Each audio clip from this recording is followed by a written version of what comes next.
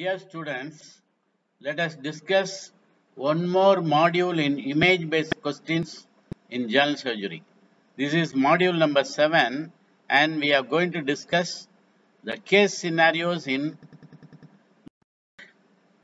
So case number 1, 25-year-old gentleman complained of constipation and severe anal pain following defecation. These are the two pictures and these are the 4 questions. What are common causes for perianal pain? Okay, right. So the common causes are anal fissure, anal fistula, but anal fistula usually there won't be any pain. Only perianal abscess and thrombosed hemorrhoids. These are the 3 conditions that will produce acute pain around the anus. What are the possible diagnoses based on the picture 1 here?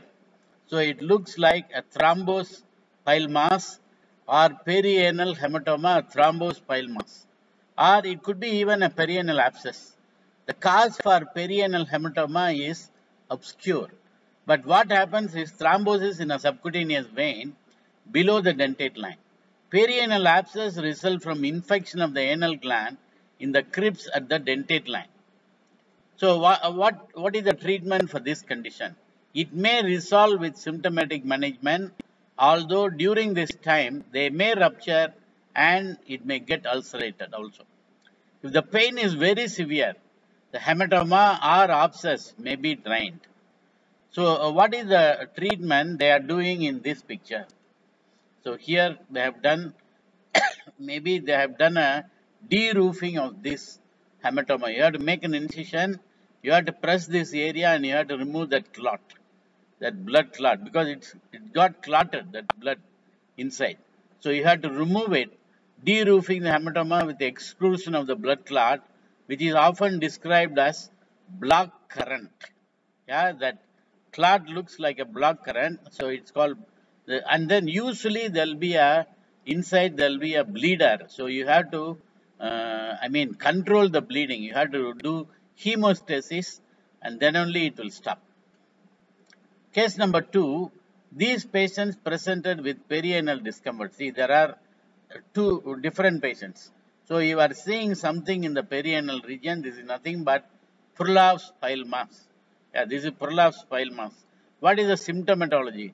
Since it is prolapse hemorrhoids, 3rd degree piles are reducible, whereas 4th degree piles means it is irreducible. What is the symptomatology? Patient may have excruciating pain, bleeding and itching. Prolonged straining at, what is the cause for this problem? Prolonged straining at defecation, constipation and pregnancy. All risk factors are the etiological factors for development of hemorrhoids. How will you manage this problem? Yeah. What are the predisposing factors? Okay. How do you manage this condition? If they are reducible, you have to advise on bowel regulation. Patients should take high fiber diet and avoid prolonged straining is sufficient. If they are irreducible, then surgical resection is mandatory. Hemorrhoidectomy should be done. What are the complications of complication may arise after surgery? So early complication, okay, bleeding, infection and acute retention of urine due to post-op pain. Late complications, it could be incontinence because of injury to the sphincter complex, fecal incontinence, and anal stricture formation because of excessive removal of the anal mucosa that leads to scarring. Okay, these are the complications. Case number 3, you are seeing some equipment used in the outpatient surgical clinic. So you have to tell what is on display in picture 1. So you are seeing so many things here. This is a proctoscope and this is a Barron's banding set. Okay, you are seeing the gun also here. Barron's banding set, that is what you are seeing here. What is it used for? It is used for, so what is this kit contains? Proctoscope, rubber band and applicator and rubber bands itself. So this is the rubber bands, this is the applicator, and this is the proctoscope. Okay, what is the purpose? It is used for what? For diagnosing and ligating or banding the hemorrhoids. So what are the different degrees of hemorrhoids? Hemorrhoids are engaged vascular cushions found within the submucosa of the anal canal. They are found at constant position within the anal canal at 3, 7 and 11 o'clock position. So there are 4 degrees of hemorrhoids. First degree, there is no protrusion of the hemorrhoids at all. Second degree, okay, it is protruding outside, but it is getting spontaneously reduced. Third degree, okay, this is also getting protruding outside, but it requires some manual reduction. Whereas fourth degree, even manually, it is also prolapsing outside, but even manually we cannot reduce it. So how will you do this Barron's banding? Barron's banding should be applied only to first and second degree hemorrhoids and not to third and fourth degree hemorrhoids. Why? The first and second degree hemorrhoids are above the dentate line and they are insensate. So you can apply the bands and this will be painless. Whereas the third and fourth degree hemorrhoids are below the dentate line and they are sensate. If you are going to apply the bands, they are very painful and patient will never come back to you again. That is the problem. So you have to apply this Barron's banding only to first and second degree hemorrhoids. What are the other therapy apart from this Barron's banding? Are there any other non-operative treatment? Yes. Injection sclerotherapy, 5% phenol in almond oil or arachis oil can be done.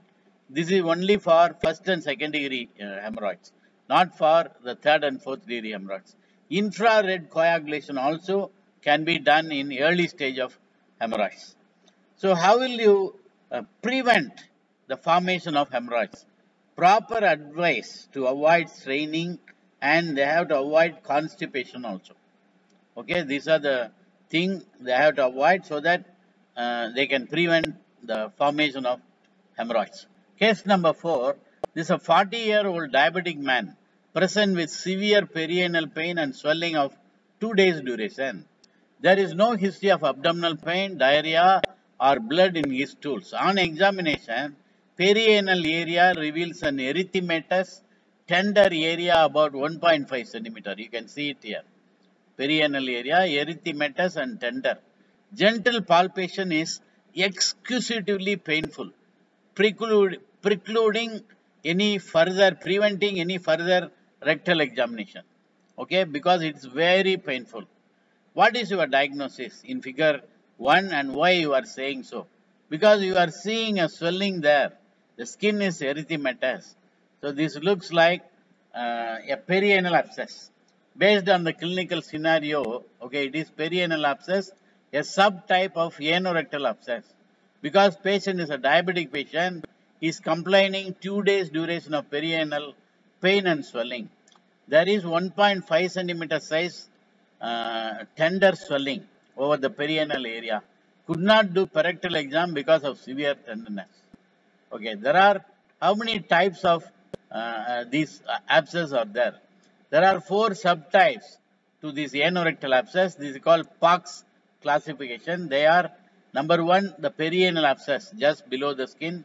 Number 2 is intersphincteric abscess in between the internal and external anal sphincter. Ischiorectal abscess in ischiorectal fossa and pelvirectal abscess above the levator ani. This is what you are seeing here. This is the intersphincteric abscess, perianal abscess. This is the ischiorectal abscess and this is the pelvirectal abscess. These are the 4 types of anorectal abscess.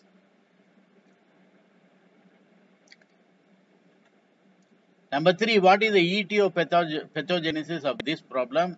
How will you manage this condition? So, in the wall of the anal canal, a variable number of anal glands, 4 to 10, have direct openings into the anal crypts at the dentate line. Infection of these anal glands lead to anorectal abscess. Okay, that is why to begin with, this anorectal abscess will form intersphincteric abscess. From the intersphincteric abscess only, it will spread to other areas. What is the treatment? Treatment is primarily you have to do incision and drainage. And then only you have to give antibiotic. After drainage, given to patients with antibiotics should be given to patients with cardiac valvular abnormalities or patients who are immunocompromised. Intersphincteric and pelvirectal abscess, they are drained under ultrasound or CT guidance because externally you cannot see any swelling in case of intersphincteric and pelvirectal abscess. Only in perianal and ischiorectal abscess you can see obviously swelling outside. So you have to drain them only under ultrasound and CT guidance. What are the complications of this problem? The commonest complication after surgery to this anorectal abscess is fistula in ano. However experienced or skillful the surgeon may be, they have to face this complication if the abscess cavity has an internal connection either to the rectal canal or the anal canal. So nobody can avoid this one. So you have to warn the patient when you are going to do a drainage of the perianal abscess. You have to warn them. 50% of them may result, eventually they will result in fistula in ano. You have to tell to the patient. Case number 5. This is a 60-year-old woman present with soiling of the underwear with blood and fecal matter. She mentioned a hospital admission 3 months ago with perianal pain and swelling that was treated with incision and drainage. Most probably a perianal abscess for which IND was done. What is your diagnosis with this, clinical scenario and this finding? So you are seeing a probe they have inserted inside and from perianal skin, and it is coming inside the anal canal. So this looks like a fistula in ano. Okay, that is the diagnosis. If the external appearance is like figure 2, what could be the cause? Here you are seeing only one fistula, whereas here you are seeing not one fistula, you are seeing 1, 2, 3. 3 fistulas opening you are seeing. So what are the causes for multiple this thing? If you are seeing a single opening in the perianal skin, the complication, this is a complication of anorectal abscess which is having an internal connection either to rectal or anal canals. If you are seeing multiple openings in the perianal area, then it could be because of Crohn's disease, tuberculosis, or it could be hidradenitis suppurativa. What are the different types of these fistulas? Here also 4 types. This is also Park's classification. Intersphincteric fistula, transsphincteric fistula, suprasphincteric fistula, and extrasphincteric fistula. The most common fistula are the intersphincteric and the transsphincteric fistula. So here you can see this is the transsphincteric fistula. This is extrasphincteric, suprasphincteric fistula. This one. So these are the 4 varieties of this Park's classification. How will you what is the Goodsall's rule? So Goodsall's rule relates to the external opening in the perianal skin of the anal fistula to its internal opening. It states that if the perianal skin opening is posterior to the transverse anal line, the fistulous tracts will open into the anal canal in the midline posteriorly, sometimes taking a curvilinear course. A perianal skin opening anterior to the transverse anal line is usually associated with a radial fistulous tract. You can see it here. So if the opening is posterior to this line, see it is taking a curvilinear course and it is opening only posteriorly in the midline. Whereas if the opening is anterior, then it is having an internal opening just radially. It is not taking a curvilinear course if it is an anterior fistula. This is what is called Goodsall's rule. How will you, manage a case of fistula in ano? First thing is you have to define the internal and external opening and identify the relationship of the fistulous tract to the sphincter complex. Fistulotomy means laying open of fistulous tract. In superficial and intersphincteric fistula, you have to do only fistulotomy. Fistulectomy means completely excising the whole fistulous tract. Again, in superficial and intersphincteric fistulae, you can do this. What do you mean by seton? Drainage seton means to drain the fistula, and then cutting seton means for controlled cutting of the sphincter complex in stages. Because if it is a extra sphincteric fistula, then you should not cut the whole tract at a time. You have to cut only 50% of the fistulous tract with the seton, and then you have to tie it.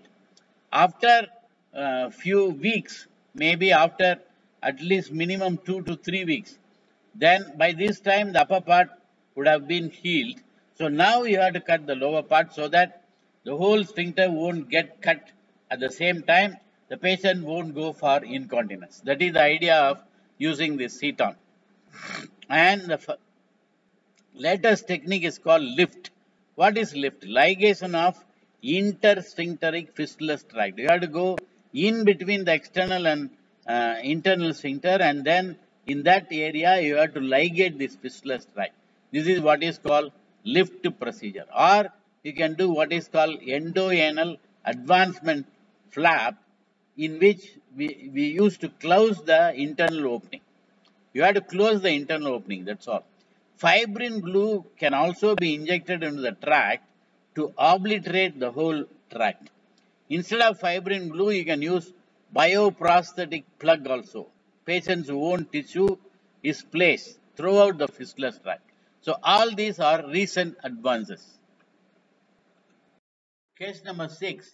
23-year-old lady described excruciating pain with defecation and blood streaks on the outside of the hot stools. So this is very classical. What is your diagnosis with this history and these pictures? So you are seeing here an ulcer in the mucosa. Yeah, here in the perianal region. Here also you are seeing, but you are seeing something else also.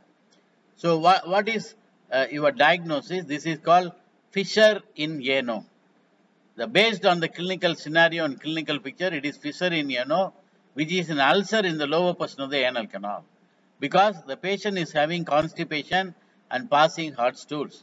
Excruciating pain while passing hot stools. Blood streaks on the hot stool, that is bleeding PR or bright red blood per rectum. But it is not a massive bleeding, unlike the diverticulosis or angiodysplasia. So what is the cause? Most tears of the anal canal are due to passage of large hard stool or explosive diarrhea. Trauma to the anus or tear during the vaginal delivery also can produce this one. And acute fissure in ano, symptoms, that means symptoms within 6 weeks. Local examination reveals fresh ulcer without any induration. The another type is chronic fissure in ano, where the symptoms are more than 6 weeks. Local examination reveals triad of hypertrophied papilla, fissure, and then the sentinel skin tag from above downwards. Primary fissure occurs without association with other local or systemic disease, whereas secondary fissure means occurs in association with some other underlying disease like the Crohn's disease, tuberculosis, leukemia, or aplastic anemia. How will you manage this fissure in ano? Okay, before that I want to show you the 3 parts of, this is the hypertrophied papilla, this is the fissure, and this is the sentinel skin tag. Here you can see it. This is the hypertrophied papilla, this is the fissure, and this is the sentinel tag. This is in case of chronic fissure. Whereas in acute fissure, you won't see this. You will see only the ulcer. Ulcer is also not indurated. You won't see any hypertrophied papilla or the sentinel skin tag. Okay. How will you manage this condition? Non-operative treatment for all acute and some of the chronic fissure in ano can be done.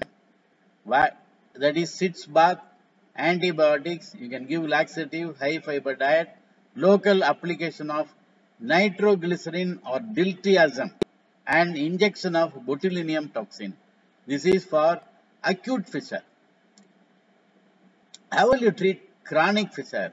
Anal fissures usually heals in 6 weeks time. Surgery is not usually required unless the conservative therapy fails. For chronic fissure, you have to do what is called lateral internal sphincterotomy. That is the surgical procedure of choice if the anal sphincter tone is normal. This can be done as a open or blind subcutaneous lateral internal sphincterotomy. If anal sphincter tone is low, then you have to do an endoanal VY skin flap. That is what you have to do. Case number 7. 28-year-old man present with symptoms of recurrent pain, swelling and discharge around his natal cleft. Figure A is the clinical picture. What is your diagnosis? You are seeing this is natal cleft. You are seeing one hole here or one fistula here or sinus here, and you are seeing some more sinuses laterally. So with this clinical scenario and this clinical picture, this is a pilonidal sinus. Okay, what are the risk factors for this pathology? Young male patient, those who are hirsute or hairy people, those who are having deep natal cleft, and occupations like those who are drivers, barbers, those who are sitting for a long time. Okay. What is the etiopathogenesis? The hair penetrates the skin of deep natal cleft, and those who are having deep natal cleft that produce dermatitis, infection, pustule formation, and then sinus formation. Hair gets sucked in by negative pressure in this area. Further irritation and granulation tissue formation happens. Then first forms inside multiple discharging sinus. The primary sinus usually in the midline. The secondary sinus occurs laterally, that is in the paramedian area. So you have to define the anatomy of the tracts. Can use methylene blue, and then you can excise the midline pits. Avoid midline wounds by using lateral incision. You have to flatten the natal cleft. You have to minimize the dead space, keep the area clean and free of hair post-operative period. So this is the principles of surgery. And how will you manage this? What is the treatment? Excision of the sinus plus or minus direct closure. This can be done. Or you can go for what is called Cary-Dawkins flap. This is what you are seeing here. You have to make an incision like this, not exactly elliptical. This is just vertical incision and then curved incision. So the closer, this skin, the suture line won't be in the midline. This will go to this side, right side. See here. This is what is called, this is the how you have to undermine this thing. You have to, so that the suture line, it will be here laterally and not exactly in the midline. That is Cary-Dawkins flap. The Bascom's procedure is this one. You have to make lateral incision. Okay, and then you have to go in, you have to remove everything. You have to make this incision also, you have to remove it, and then you have to close only the midline incision and not the lateral incision. You have to keep it open. So you have to, remove all the pus and hair here. This is what is called Bascom's procedure. And another one is a advancement flap surgery. This is called Limburg flap or VY advancement flap. You have to make a diamond-shaped incision like this, including all the primary and secondary sinuses in this natal cleft area. So you have to make an incision like this. You have to excise the skin, and then you have to make a rectangular shape. Incision here. You have to make a marking in the skin like this. Then this flap you have to elevate, and you have to just rotate this flap so that it will cover this raw area. And then this area you can close primarily. And this is what is called Limburg VY advancement flap. Case number 8. This is a 72-year-old man complained of protruding mass after defecation. See, you are seeing the mass here. This is quite obvious. what is seen here? This is a case of rectal prolapse. So rectal prolapse means protrusion through the anus of either the rectal mucosa, that means partial thickness prolapse, or the whole rectal wall, that is full thickness prolapse. What are the symptomatology? Patient may have pain, bleeding, mucus discharge, and anal incontinence. What are the etiology for this one? It could be because of rectal intussusception, poor anal sphincter tone, chronic straining due to constipation, or pelvic floor injury. These are the etiology for the rectal prolapse. Obvious prolapse you can see. What are the clinical features? You can see it clearly. Decreased anal sphincter tone will be there. You can see the mucosal folds. They are concentric, and in female patient you can also see uterine prolapse or a cystocele, indicating weakness of the pelvic floor in female patients. What are the complications of this rectal prolapse? Okay, the rectal prolapse may bleed, it may go for incarceration, sometimes small bowel evisceration. In intussusception, okay, the whole bowel may, come outside. How will you manage this case? In a fit patient, a transabdominal rectopexy plus anterior resection may be considered. The different types of surgeries are Wells, Ripstein, and Goldberg-Friedman procedure. Different types of surgeries you can do where you have to do a rectopexy using some mesh. Yeah, different techniques, that's all. Wells, Ripstein, and Goldberg-Friedman. In an elderly who is unfit, you have to do the perineal surgery, that is, you have to excise the proctectomy, can be considered. Here also there are various procedures known as Delorme's Thieus procedure and Altimer. In Thieus, it is called Thieus wiring. You have to reduce the prolapse, you have to make a encircling, with a, either catgut. You can do it with catgut. Thieus procedure, yeah. You have to do a pursing suture, almost like pursing, you have to do it. Case number 9, 53-year-old man complained of massive painless BR-BPR, that is hematochezia or bleeding PR. Following investigations were done. This is the colonoscopy. So this is the clinical scenario. What you are seeing here, all are diverticulosis. Yeah, here in the second picture, you are seeing bleeding. Okay, here this is what is the etiopathogenesis of this condition? Risk factors: lifestyle, low fiber diet, muscle wall weakness, and increased intraluminal pressure due to constipation. Diverticulae occur in areas of muscle wall penetrated by vasa recta. What you are seeing in the picture here, you are seeing a barium enema in the sigmoid colon. You are seeing this is what is called sawtooth appearance. Yeah, sawtooth appearance. Uncomplicated diverticulosis usually will be asymptomatic, 70 to 80%. Episodic abdominal pain, often left lower quadrant pain, bloating, flatulence, constipation, and diarrhea may be there. Absence of fever and leukocytosis in uncomplicated diverticulosis. No physical examination finding, or maybe a poorly localized left lower quadrant tenderness. That's all. If it is a complicated diverticulosis, okay, patient may go for bleeding. Bleeding diverticulosis, 10 to 15% of these patients. Or it can go for infection and inflammation, that is called diverticulitis, in 15 to 25% of these patients. If it is diverticulitis, 25% of which are complicated, will go for complication like abscess formation, producing intestinal obstruction, perforation, and even fistula. These are the complications. It can go for diverticulitis, go for bleeding. 5 to 15% of the diverticula can go for bleeding. This is painless rectal bleeding.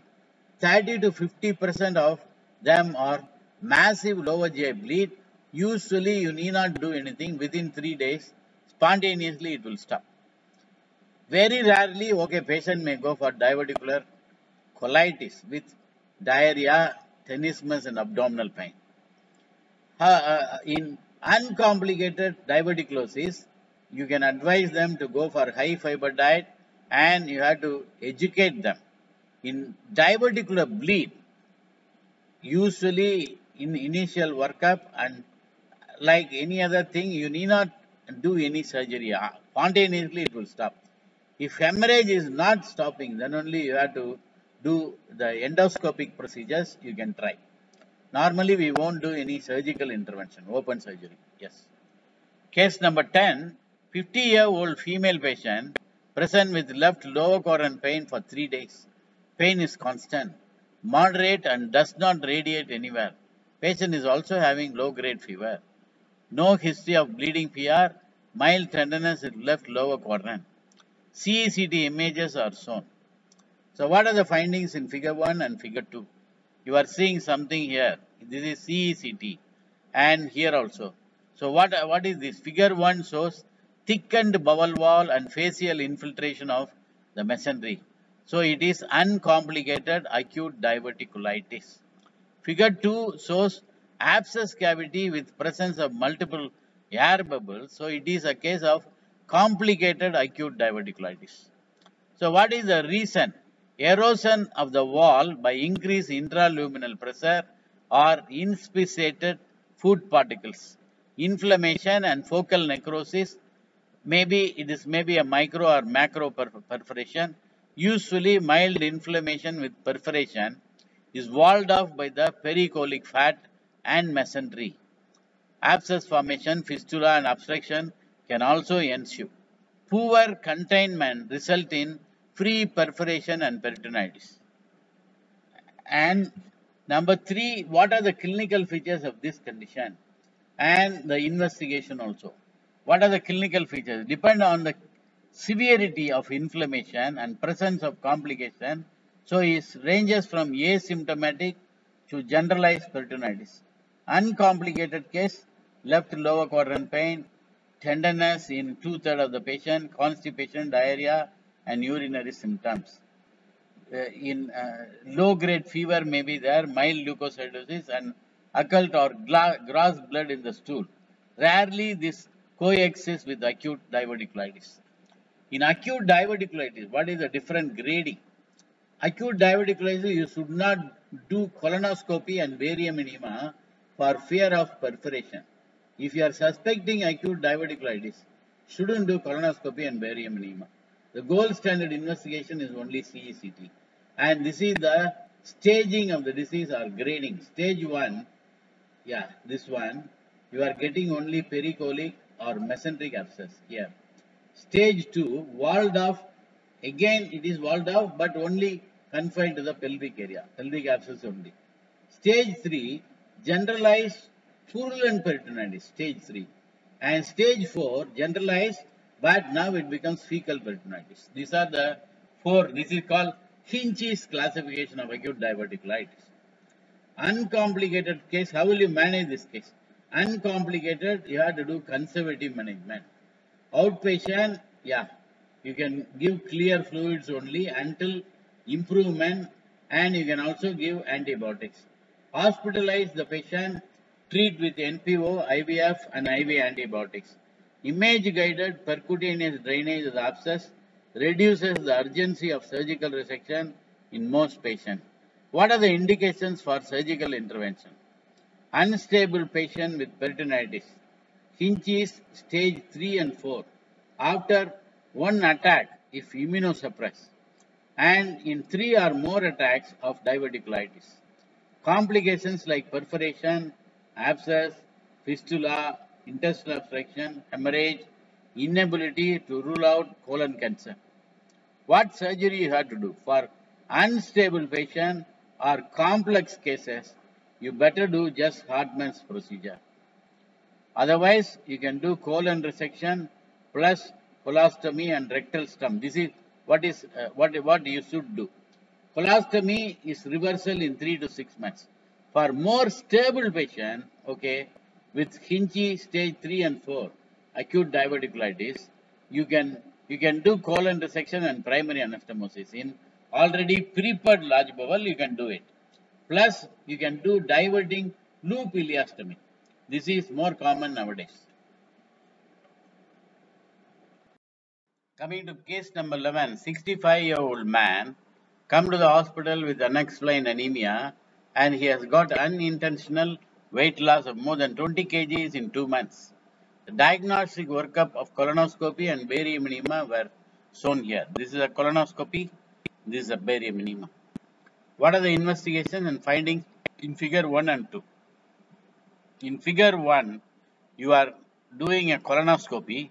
This looks like, you are seeing a tumor inside the colon. Most probably it is from cecum. And here you are seeing this is a barium enema. And okay, this is transverse colon, this is ascending colon, this is cecum. Here you are seeing a filling defect here. Okay, are you able to see? This is the filling defect. What is your diagnosis? Okay. Colonoscopy, okay. Most probably it's carcinoma of the cecum. This should be confirmed by, of course, colonoscopic biopsy. Reason for this diagnosis is an elderly person presented with unexplained anemia, unintentional weight loss of more than 20 kgs in 2 months. The workup of both colonoscopy and barium enema are showing definite growth in the cecum. However, the diagnosis should be confirmed by colonoscopic biopsy. Okay, so what are the different modes of presentation of this pathology? I mean the colonic CA, how it will present? Okay, you just see this one. Or this is called colorectal carcinoma. If it is a right colon, the incidence is only 10%. That is what in this patient, it is a cecal carcinoma, is a right colon cancer. Mass or lump in the right iliac fossa, it can present like that. Or anemia due to protracted occult blood loss. This is how our patient presented. Pyrexia of unknown origin. Sometimes appendicitis when carcinoma occludes the appendicular orifice and weight loss. These are the clinical features if it is a right colonic cancer. If it is left colonic cancer, the incidence is 30%. Pain in the left iliac fossa, which is referred to the suprapubic area. Alteration in the bowel habit. Okay, patient may have both constipation and diarrhea. This is the most common symptom. Palpable lump in the left iliac fossa here. Loss of weight and small caliber stool or pencil thin stool. These are the characteristic feature of left colonic, a colonic tumor. If tumor is in the rectum, the incidence is 60%. Okay, patient may be passing blood and mucus per rectum. This is the most common and earliest symptom. Patient is also will be having what is called tenesmus. Tenesmus is a very characteristic symptom of rectal growth. Okay, patient will have, even after passing stool, they will have inadequate passage of the stool. That is what is called the inadequate sensation of passing the stools. That is the tenesmus. Sacral or perineal pain may be there. Of course, weight loss will be there wherever may be the cancer or carcinoma. History of weight loss will be there. So, what is the staging system for this cancer? What are the different stages? There are 3 staging systems are there for colorectal cancer. One is Duke staging, another one is modified Ostler-Koller Duke staging, and then the TMN staging.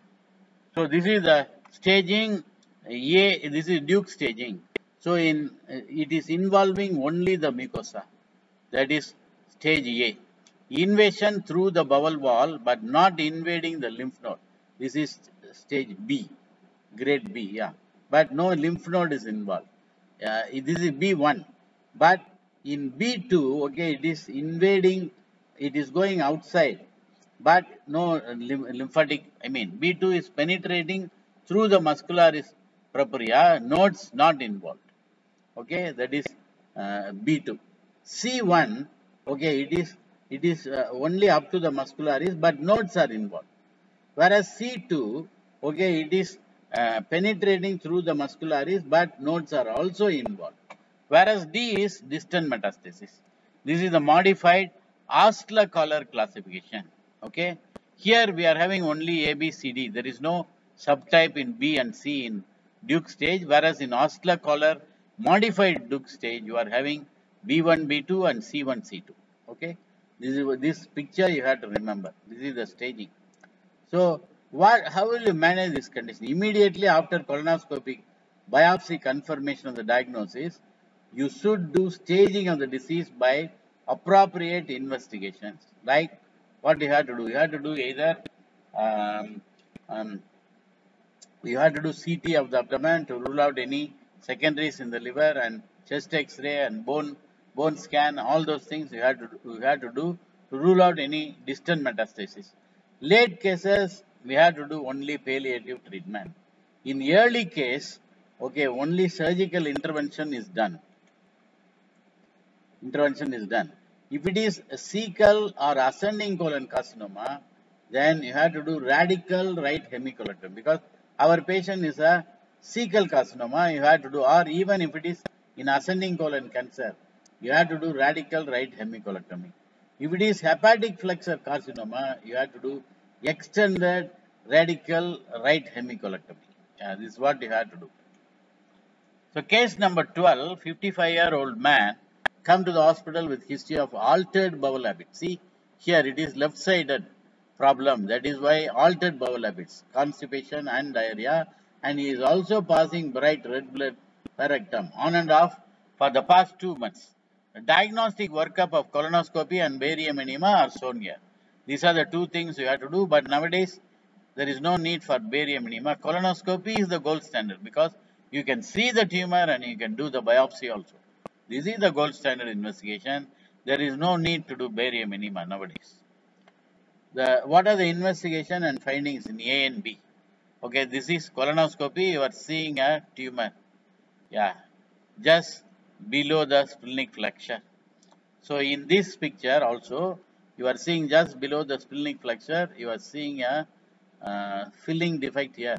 This is what is called apple core appearance. This is classical. This happens only in tubular variety. Okay. Yeah, most probably carcinoma of the descending colon. Risk factors for colorectal cancer or FAP, that is familial adenomatous polyps. Those who are having Lynch syndrome or HNPCC, hereditary non-polyposis colorectal cancer, or patients who are having IBD, inflammatory bowel disease, especially ulcerative colitis, exposure to ionizing radiation, bile acids and alcohol. These are all predisposing or risk factors. What are the 4 varieties of this colorectal cancer? Annular variety in barium enema, it shows like napkin ring appearance. This is annular variety. Whereas the tubular variety in barium enema, it shows apple core appearance here. And the ulcerative variety is, okay, ulcer-like. And the proliferative or cauliflower-like growth. These are the 4 varieties of colorectal cancer. Number 4, what are the different modes of presentation of this pathology? Emergency or electively. Emergency as acute large bowel obstruction or perforation and peritonitis. As an elective case, okay, change in bowel habits, constipation and diarrhea, pain abdomen, bleeding PR or pencil thin stool. If patient is presenting with bowel obstruction or perforation, that is emergency presentation. Okay, pre-op preparation. How will you manage this case? Pre-op preparation, you have to get the informed consent. No need for mechanical bowel prep. Solids up to 6 hours before surgery, liquids up to 2 hours before surgery, and enema 2 hours prior to surgery. Radical left hemicolectomy should be done. Number 6, is there difference in principle with laparoscopic technique, and what are the advantages of minimally assessed colorectal resection? Advantages of minimally assessed colorectal resection are decreased wound related complication, reduced cardiovascular, respiratory and thromboembolic complication, reduced incidence of incisional hernia and of adhesion related complication, There is no difference in the overall and cancer-specific survival and increased incidence of port-site metastasis. Use of ERP, early recovery protocol, along with minimally assessed resection is complementary in reducing the risk and maximizing the benefits for the patient. Case number 13, 55-year-old man has come to the hospital with history of passing bright red blood per rectum on and off for the past 2 months and tenesmus for the past 1 month. Diagnostic workup of colonoscopy and MRI scan of the rectum are shown here because MRI is very helpful here, not barium enema here. Rectal carcinoma. What are the investigation and findings in figure 1, 2 and 3? So figure 1 is showing colonoscopy, showing an ulceroproliferative growth in the rectum. Figure 2 is MRI scan of the pelvis. Sagittal view, you are seeing the rectal growth invading the mesorectum here. Here you are seeing, this is the sagittal view, this is the coronal view. And figure 3 is the MRI of the pelvis only, coronal view. Rectal growth invading again the mesorectum with lymph nodes in the mesorectum. This is T3N2. Most probably the diagnosis is rectal carcinoma. Reasons for the diagnosis: it's an elderly patient presented with bright red blood, rectum and tenesmus, and with altered bowel habit also. Tenesmus is the hallmark symptom of rectal growth. That is the sensation of incomplete evacuation of the bowel even after passing stools. This is because of space occupying tumor in the rectum. Colonoscopy clearly showing the ulceroproliferative growth. Tissue diagnosis should be confirmed by biopsy. MRI scan, both sagittal and coronal views, reveal rectal growth and involvement of the mesorectum also. So what are the other workup you will do to rule out secondaries? You can do colonoscopy to confirm the diagnosis, CT of the abdomen, chest and pelvis, MRI scan of the pelvis, CT brain, whole body bone scan, CEA, that is carcinoembryonic antigen, chest X-ray, and examination under anesthesia. All these things for staging purpose. How will you manage this case? Once all the investigations are completed, the patient should be discussed in a hospital tumor board and treatment should be tailor-made. This is not general treatment that will fit for all the patients. So every case should be discussed by the tumor board in the hospital and they have to decide. If there is no distant metastasis and the circumferential margin is not threatened or involved, the patient is offered a short course of radiotherapy for 5 days followed by anterior resection. In this case, if it is a rectal growth. If the tumor is in the upper third of the rectum, high anterior resection with tumor-specific mesorectal excision, TSME, is performed. If tumor is in the middle third of the rectum, you can do low anterior resection with total mesorectal excision and covering loop ileostomy. If the tumor is in the lower third of the rectum, you cannot do anterior resection. You have to do only abdominoperineal resection with permanent end colostomy. All these operations can be performed using minimal assessed technique also with a laparoscope. Or nowadays they are doing robotic surgery also. What is the prognosis? If it is stage 1, 90 to 95% 5-year survival rate. Stage 2, 60 to 65% 5-year survival rate. Stage 3, 40% 5-year survival rate. Whereas stage 4, only 20 to 30% 5-year survival rate. To case number 14. The 38-year-old male patient complained recent history of large mass protruding out of anal canal. History of high-risk sexual contact with other men positive. On examination, large fungating mass protruding out of the anal canal. You can see it here. The perianal region, you are seeing a large fungating mass here. With this clinical scenario and the clinical pictures, What is your probable diagnosis and why you are saying so? What are the two types of this pathology? The most probable diagnosis is anal carcinoma. Reason, mass is in the anal area with bleeding. Patient has high risk sexual contact, putting him at risk for a human papilloma virus infection, which is a risk factor to develop anal carcinoma. This cancer can develop from inside the anal canal or from anal margin. What are the two types? AIN is anal intraepithelial neoplasia is a precancerous condition and is graded from 1 to 3. Depends on the degree of dysplasia in these epithelial cells. These changes are driven by human papilloma virus serotypes 16, 18, 31 and 33. And number 3, what are the risk factors for this pathology? Human papilloma virus infection type 16, 18, 31 and 33 and 35. The mode of spread is sexual intercourse, especially anal intercourse with females and homosexual activities in males. HIV, all HIV exposure categories including female anal intercourse and male homosexual activity, injection, drug abuse, blood transfusion. These are the risk factors. Smoking and tobacco use. 5-fold increase for cancer. Benign anal conditions like hemorrhoids, fissures and fistula are not associated with increased risk to develop the anal cancer. What are the clinical features? Patient can present with bleeding PR as hematochezia, bright red blood per rectum. This is the commonest symptom. Or they can come with pain, tenesmus, pruritus. Mass in the anal area. Mass in the inguinal area because of metastasis to the inguinal lymph node.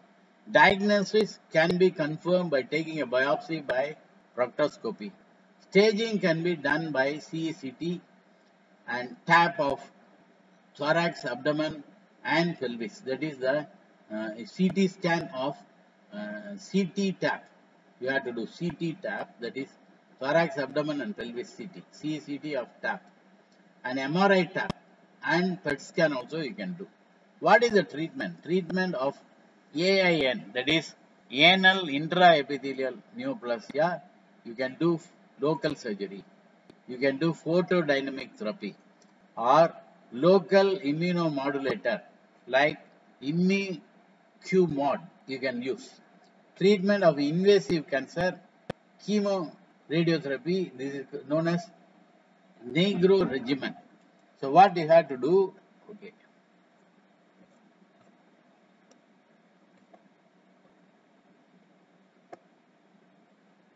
Combination of chemotherapy and radiotherapy. This is called Negro regimen. 5-fluorouracil, mitomycin or bleomycin plus cisplatin and adriamycin. Along with this chemotherapy, you have to give radiotherapy for 3 to 6 weeks. Reassess the tumor. If obvious tumor remains, you have to go for AP resection. If there is good response, only you have to excise the scar. So radiotherapy is the main treatment for anal cancer. Only those patients who are not responding to radiotherapy, you have to do the AP resection. Okay. Patients who won't respond to the chemotherapy, Negro regimen or T4 tumor, adenocarcinomas, immunocompromised patients, those who are having fistula also, and those who are intolerant to chemotherapy. Salvage AP resection involving excision of large area of ischiorectal and perirectal fat and skin can be done. The perineal defect results after this radical AP resection should be closed by plastic surgeon by flap cover. The 3 to 5 year survival is 50%, depends on the ability to completely remove the tumor at the time of surgery, that is R0 resection. If you are able to achieve the R0 resection, then the survival rate at 5 years is 50%.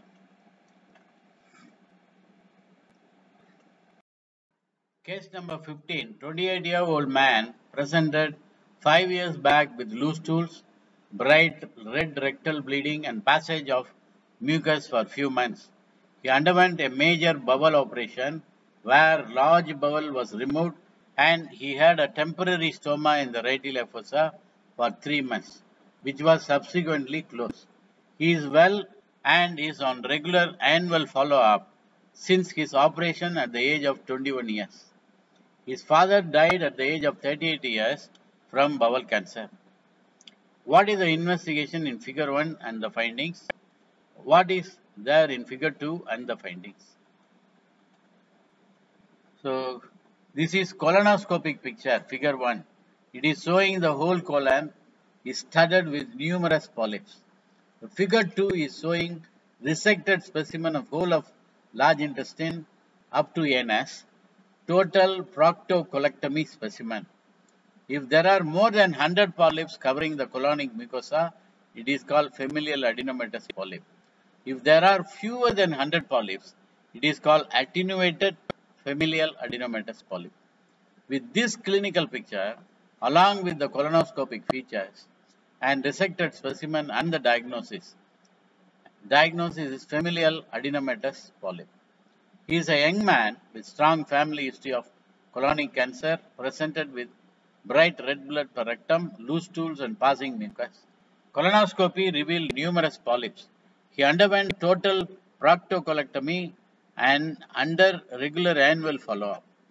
What is the genetic behind this FAP? FAP is an autosomal dominant inherited disorder characterized by adenomatous polyp distributed throughout the GI tract, predominantly in the colon and rectum.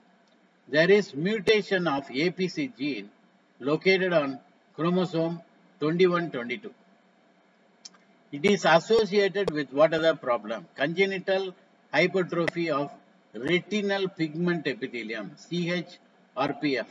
Congenital hypertrophy of retinal pigment epithelium, Gardner's syndrome and Turcot syndrome. How will you follow up? Because it is familial. How will you follow up the family?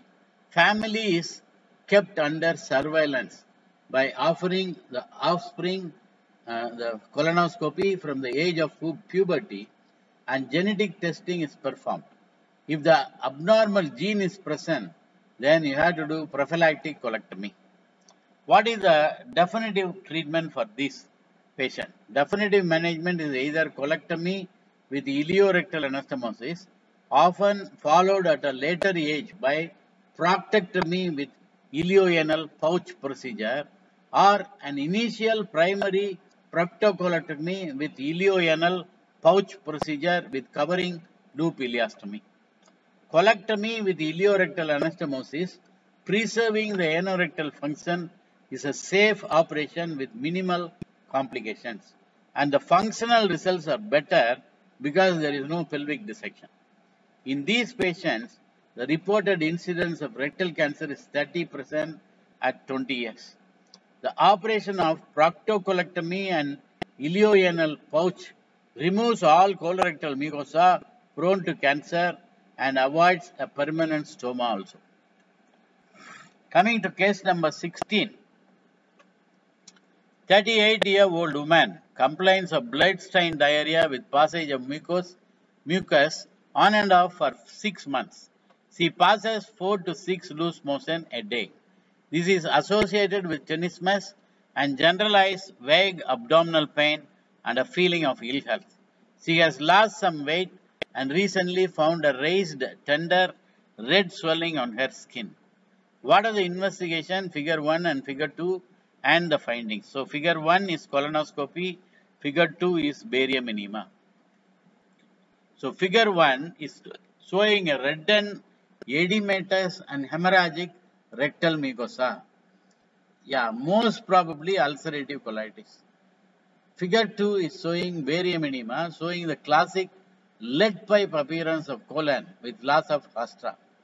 With this clinical picture, along with the colonoscopic feature and barium enema feature, the diagnosis is ulcerative colitis. So, what are the clinical features?